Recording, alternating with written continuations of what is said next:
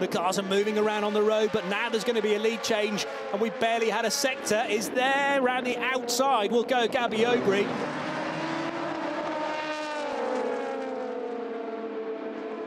Yeah, because we've all done the permutations to think that was a really late move, but an excellent one from Nico Pino. Not the first time we've seen that.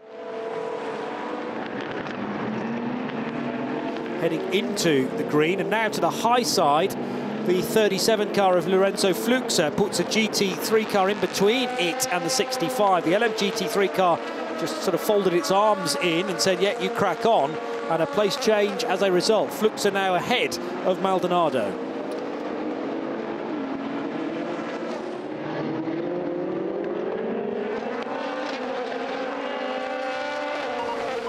Going virtual safety car at 15:37:30.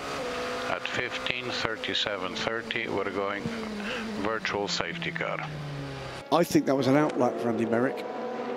Ah, cold tyres. I think that's exactly what it was. Yeah.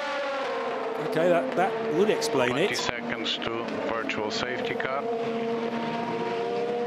The car, 21 car, has certainly been in the wars at certain times when Daniel Schneider was driving it. Virtual safety car in 10, 9, 8, 7, 6. 13 minutes now to go. Cool Racing lead the race. 10.7 seconds the gap from LT Jacobsen to Louis Delatraz.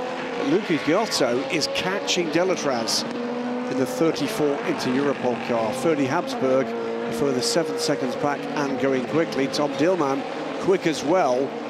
This is going to be a group that compresses and compresses quickly. And in case you were thinking there might be a slower guy behind it, can all calm down.